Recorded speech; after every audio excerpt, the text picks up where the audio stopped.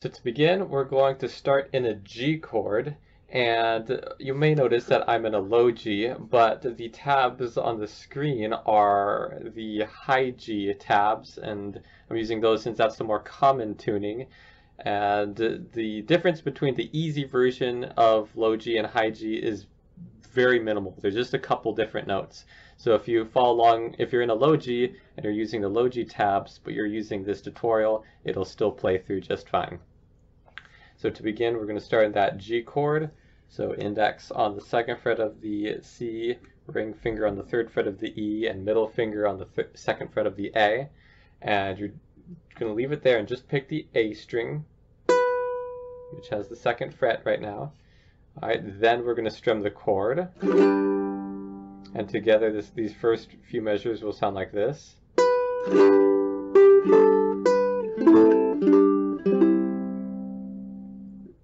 So to play that part, we're again just in that G chord we've already picked and strum. We're going to leave the chord there and pick the third fret of the E.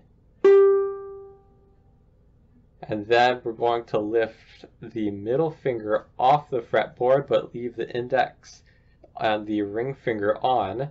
And we're going to strum this. It's a D sus2. I'm going to put the middle finger back and pick once. And then the next section we're about to hit is going to be 3 chords in a row.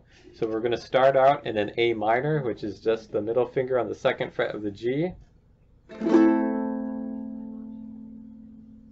We're going to come back into our G chord position, but we're just going to pick the top 3 strings. So that'll be open G, second fret of C, and third fret of the E.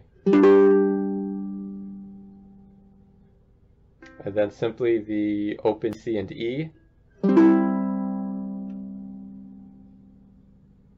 And then the next part will sound like this.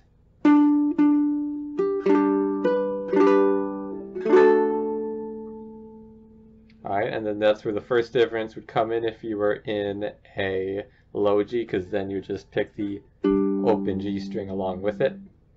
But just using what's on the screen for now, we're going to pick that G string, or the C string on the second fret twice. Then you're going to go into your G chord shape again. Your index is there, and so just add the ring finger to the third fret of E, and middle finger to the second fret of A. And we're going to pick the third fret of E by itself, strum the top 3 strings, and now we get to hit that A string. So just by itself at the moment, and then the full chord. So those first few notes right there.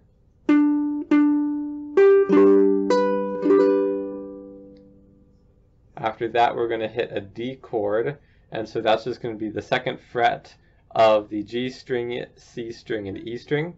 And you can do this one of 3 ways. You can use your middle, ring, and pinky, which is what I believe I used in the video. You can also use index, middle, and ring, or you can also do a bar and arc your finger up so as to still fret the second fret of E, but reveal the open A.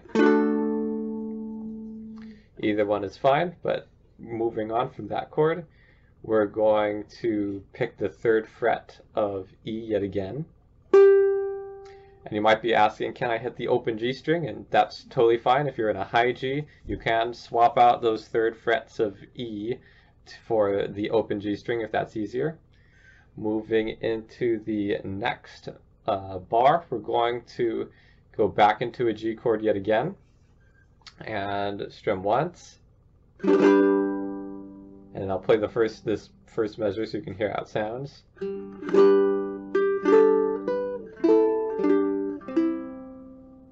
So essentially it's the same as measure 2. So again, that's just the G chord, third fret of E, lift the middle finger off and strum, second fret of the A, then the 3 chords, A minor, G, but minus the A string,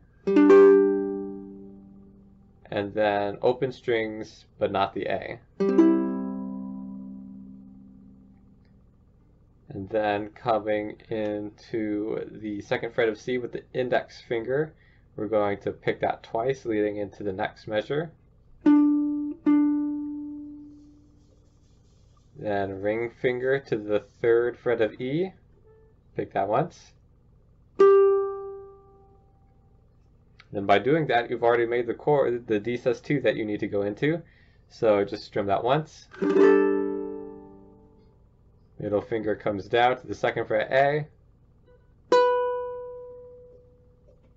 D chord. And then back into the G chord shape and just those top 3 strings. So putting together everything we've learned so far in this video, starting from the very beginning, will sound like this.